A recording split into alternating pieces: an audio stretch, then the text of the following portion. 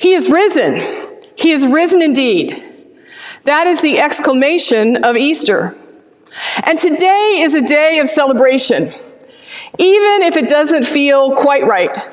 Since we're unable to worship together in person, since some of the things that we usually expect to happen on this day simply won't be happening. It doesn't matter. It's still a celebration. And it would be easy to focus on what we don't have, the things that we expected to find that we don't. But if we do that, then we fall prey to what happened to those women who went to the tomb in Mark's gospel. In Mark's gospel, we don't have an awful lot of detail. The women, who are actually named in this account, come to the tomb and they expected to go and anoint the already decaying body of Jesus. And their only concern is, how are we going to get into the tomb? There's going to be an enormous stone. How can we roll it away? So they get there and there is no stone. It's been rolled away, and they look in and the tomb is empty. And sitting on the right side is a man dressed in white. That's all Mark says. And before they're able to ask the question, he answers it. Jesus, the Nazarene, the one nailed to the cross, he is not here. The tomb is empty. Go ahead and tell the other disciples, especially Peter, that he will meet you and them in Galilee, like he said he would. Now, here's where it gets interesting. They go out of there, as Peterson puts it, their heads are swimming, they're astonished, they're alarmed, they're astounded, they're afraid. They didn't get what they expected.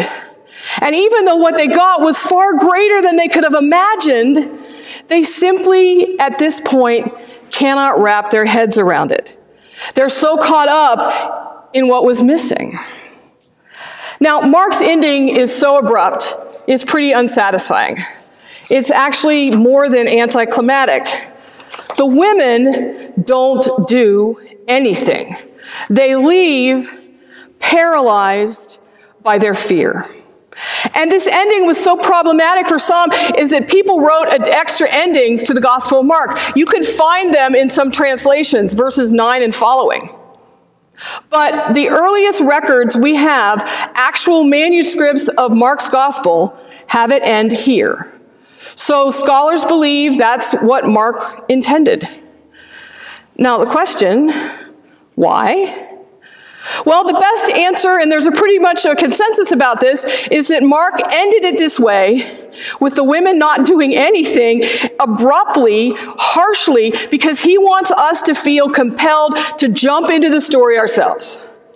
In other words, this ending is so sharp, if you will, that we have nothing to do but jump in and run with it where the women weren't able to. He wants us to continue to tell the story, those of us who read it years, even thousands of years later. It's up to us. So what's the story that we have to tell? Easter is about resurrection, but what does that mean? Too often we have been abrupt and not quite as faithful as we could have been when we assume that resurrection is all about our past sins being forgiven and our future with heaven being assured. And yes, it is about that, but it's not just about that or even primarily about that. We see resurrection as a past event which determines our future, but resurrection is all about how we live our lives as God's people in the present. Resurrection is life from death, hope from hopelessness, joy in the midst of sorrow, faith in spite of what happened on Good Friday, faith because of what happened the third day later. Resurrection has its greatest impact in the present. So, we are worshiping together via, for many of us, in a way that we never expected. We certainly didn't expect it last year, and I don't think most of us thought we'd still be doing it this year. But let me tell you, I have people at Our Savior that are able to, via the phone, worship together for the first time in years, and they've been doing it this entire time during the pandemic. This is a challenge, but it is also an opportunity, and it's a blessing. COVID may be our context, but it doesn't define us who we are. This is a time in history we simply need to get through, and we are doing it. And it brings challenges and opportunities. And resurrection reminds us that we meet both of these from the perspective of faith in a God who conquered death and wants us to live. The challenge and the opportunity is to live as resurrected people, not only in these times, but all times. The opportunity is knowing that death doesn't have the final say. The challenge is to live accepting what is before us and then trying to do our best to make it better, not only for ourselves, but for others. And all around me, I see challenges and opportunities and evidence of resurrection. For example, when I signed up for meals from Crossroads, which is a ministry in the spring from First United Methodist Church, as the lady was taking my information, she said a lot of people were purchasing extra meals and giving them to folks. So I did that. Life-giving and nourishing meals prepared that I can share with other people. What a blessing. I look out the window from my kitchen and I look at my salad raised garden bed. And 3-4 weeks ago, it was covered with 2 feet of snow. And I look out today and there is lettuce growing. In fact, there's more lettuce growing in one spot that grew during the summer. Life from death. All around, I see flowers popping up that were planted as bulbs last fall, or maybe many, many falls ago. Daffodils are so cheerful, and trees that are flowering are coming out. And it reminds us of this cycle of life and death and life, which is part of the world in which we live. And for me, that's a symbol of resurrection hope. When we live as inheritors of the resurrection, that means that the challenges of life don't need to overwhelm us. Like the women at the tomb, we may be afraid or stunned or alarmed, but we can move on from that.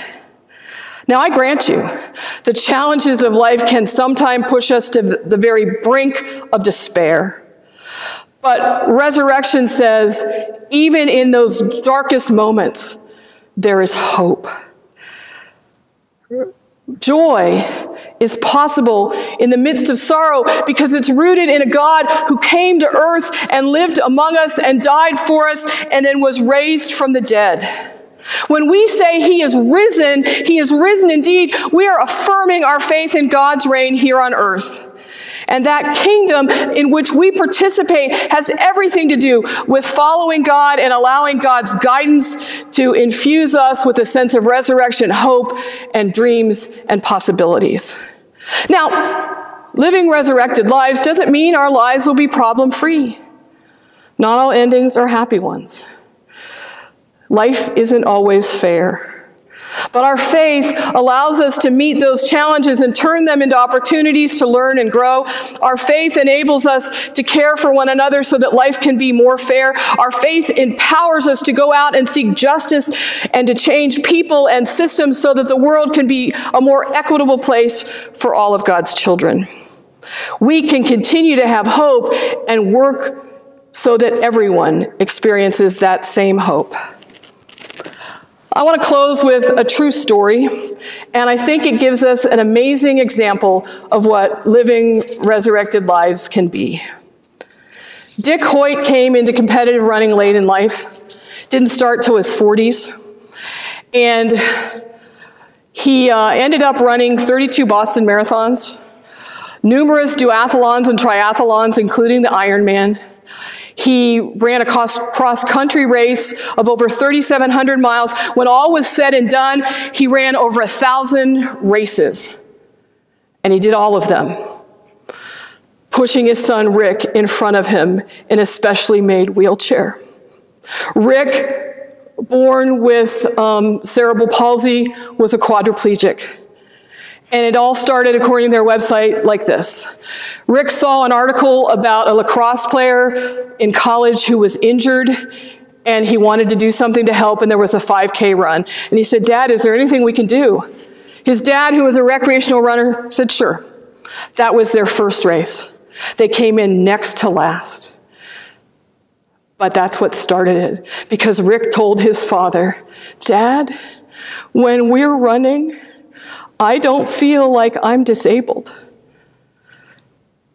Their website, Team Hoyt, tells this story, and that website has raised awareness and funds and helped disabled athletes all over the place. For me, both Dick and Rick are examples of folks who live resurrected lives. Rick was one of those folks who folks probably thought never could participate in life, but he was able to do things and be a part of things in ways that they couldn't have imagined. Dick worked through a heart condition that he had, and up until his death 2 weeks ago, at 80, was able to run with his son. And that website reached hundreds and thousands of people and changed the way people view differently abled athletes in sport. And for me, both of these lives are examples of resurrection, because they and other folks that we know of or read about remind us that the power of resurrection tells us that life conquers death, hope endures, joy is possible even in the most dire of circumstances, and God's love is felt in the power of the resurrection as our past is forgiven, our future is ensured, and our present is full of possibilities for lives of abundance. So let's take up Mark's charge and continue the story. He is risen.